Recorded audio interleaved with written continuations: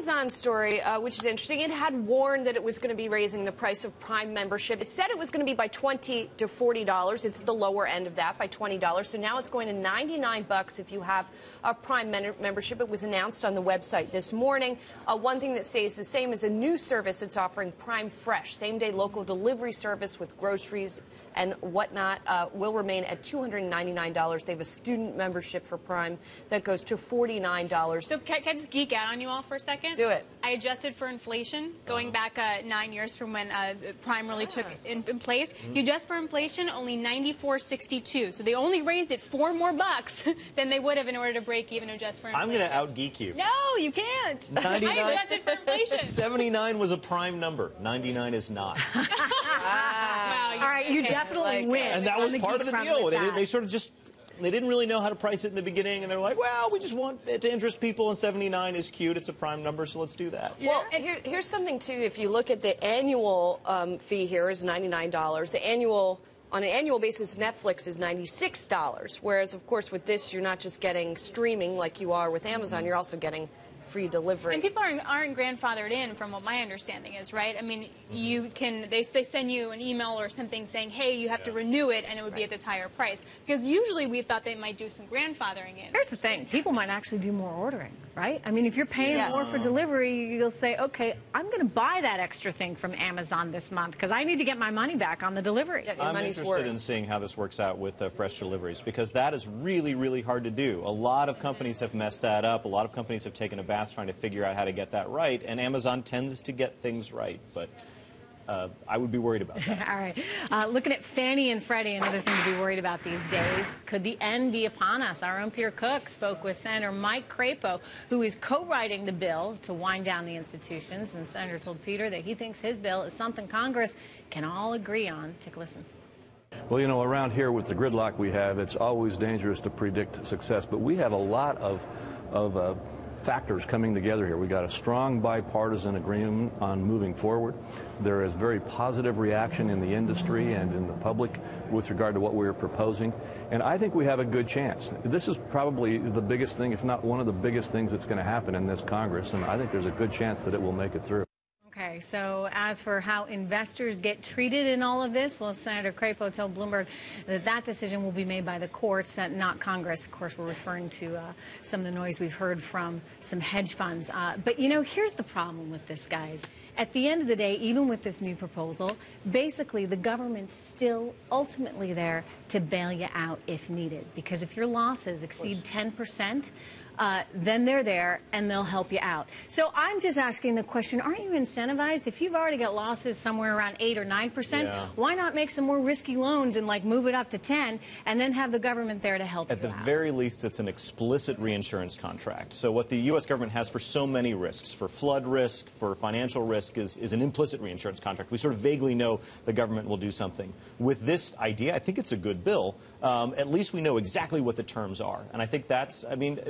But the government's still there. I mean, why not just get the government? If you're saying I need to wind down Fannie and Freddie, why not just do it? Why not get the government out of the business of lending or securitizing these loans? But could that even pass? I mean, the problem with this is that you have to appeal to Republicans and Democrats. It's an extraordinarily fine line, especially with the midterms coming up. So if you did something like that that's so drastic, you would lose half of Congress right there. You know, I think not only, I think you might lose all of Congress, actually. Because as much as I like this idea, I guarantee you it won't sell with the American public. Because at the end of the day, if you don't have Fannie and Freddie, it is going to have an effect on people's ability to get a loan, and thus, therefore, the prices on homes that But aren't the down payments still really small? I mean, aren't they saying like 5 or 6%? I mean, they're not even going up to the 20% that we have here in New York. I think this is kind of a fascinating moment in Congress when you have, it is genuinely a bipartisan bill. We haven't seen one of those in a very long time. And Bob Corker, you know, is sort of generally known as a friend to capital. And he's saying to the hedge funds that have invested in Fannie and Freddie, good luck.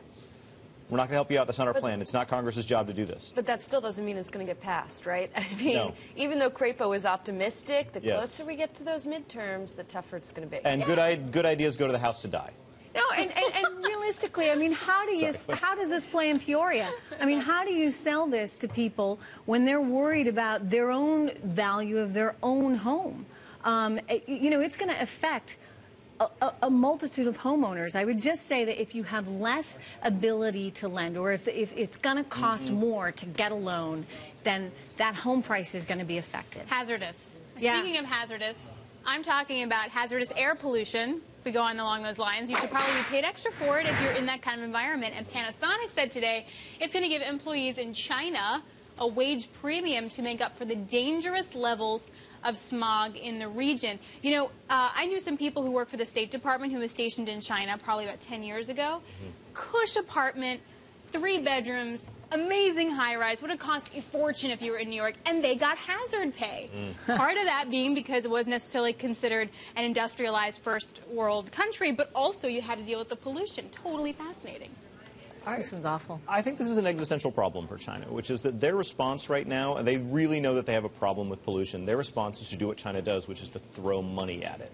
And, you know, the way you fix pollution on a sort of state-by-state level, at a very local level, is that you allow dissent and you allow court cases and you allow things to fix themselves. But also it's an energy thing, too, because you have 65% of its energy comes from coal until you're actually able to diversify into something meaningful. I mean, look, how much solar energy can you get out of those pictures? Yeah. You just don't have any other options. It still has to operate. And interestingly enough, it's not very different from other industrialized nations, like even London a few hundred years ago. Yeah. But global warming is what's kind of tipping the scales a little bit. If they want to fix this, they're going to have to sacrifice growth, and that's a real problem for the Communist Party because, yeah, their contract with China is we're going to keep giving you growth, and if they have to start sacrificing that to fix the environment, that alters the terms of the implicit contract. Would you move your family to China? No, right I would now? not. No, but we know what it's like to not live under those conditions. Whereas from what I've heard anecdotally, admittedly, from folks who have traveled there, business people who have traveled there and people they've dealt with, when you get used to it, you don't realize that perhaps how bad it is. We do see the Chinese elite leaving. And they do say explicitly, this is why we're leaving, the pollution is too bad. And I know a lot of American business owners that don't like going over there because of this. And so, you know, ultimately it will have an effect on their economy if they're not able to figure it out.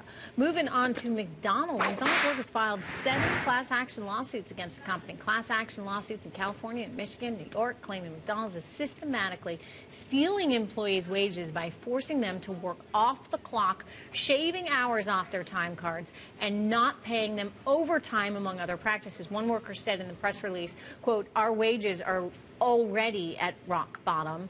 Is it time for McDonald's to stop skirting the law to pad profits?" Or rather, it is time for McDonald's to stop skirting the law. You know, this gets at the issue that you know, we've seen front and center, the executive order by the president to deal with overtime for those employees that are making $455 a week or more, and they're being classified as management. In many cases, they're fast food workers or convenience store workers, and they get classified as management and then, you know, can work 50, 60, you name it, hours a week and not get paid any more money for that. What's amazing here is that hasn't, I'm going to geek out on you too, it hasn't been indexed for inflation. So if you actually index it for inflation, that same worker should be making $975, which is more relevant today than when they put this in 1975.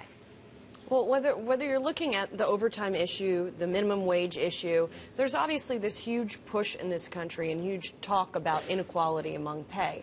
And whether it's going to be changed by executive order, by Congress, by the courts, to your point, like in it's not happening in China. I mean, it seems like change is coming in some way. It's just a question of how it's going to come. We've started to think about this, we talk about this a lot at the economics desk at Business Week, and we keep coming down to the same conclusion, which is very simple. People don't make enough money. I mean, it may actually be that simple. But here's the thing, that's not new news. What is new is the midterm elections. And this is going to pull very well but it is new in that, you know, I think this generation especially has struggled with this, because in a previous generation, you could get that job as in the manufacturing plant that would pay you enough to, you know, take care of your family and maybe have just one earner. And today's society has completely changed, where you've got 2 earners now in most families, and people still really struggling to make ends meet. And just look at credit card household debt rates had alongside continued to go up. I think in fairness to McDonald's also, there has to be a cultural change going on within McDonald's leadership as well, which is that they used to provide part-time jobs for kids. And they didn't think that they had to provide for people who had to raise families. And so they're now coming to terms with the fact that they don't have 17-year-olds on staff anymore. They have parents. That's a good point. And also the issue with the franchisees versus the actual parent, right? I mean, you have 90% franchisees, that's going to wind up hurting those small businesses in some way, too. How do you deal with that? Let's talk about another business that has been suffering. That's SeaWorld. It's just out with its fourth quarter earnings. We're looking at adjusted loss per share of 13 cents. It's a penny narrower than analysts were looking for. Revenue, which rose 3%, a little bit better than estimated. The company had come out recently with its fourth quarter attendance records and said attendance numbers, I should say, and said attendance was at a record in the fourth quarter. All of this trying to combat the public image problem it has from that movie Blackfish, the documentary that alleges mistreatment of the orcas at the parks. The question is, how did they get those people through the door? Did they get them through the door by offering a lot of discounts? They were offering Groupons for the first time. And so it's unclear what the real demand is. One thing I should mention as well, that the year revenue forecast is below what analysts were looking for. So that's something to keep tabs on as well. But it's still not clear what the long-term effect of this film is going to be on its business. Did you guys see it? I didn't see it. Did anyone see it? The table? I have not seen it. I think this has affected the business model of the circus as well. I took my kids to the circus last week out to the Nassau Coliseum, Ringling Brothers, and what had changed since I was a kid was that all over there were posters and signs and discussions of just what Ringling Brothers was doing for wildlife, what it was doing to help elephants in the wild. They really recognize that people are aware of this. Well, that's a good thing. It's a good thing. That's a good thing. It shows you the power of journalism and, you know, the power of that documentary. Yes, we're fixing everything. But why are clowns creepy? We can't fix that. We just need to fix wages, right?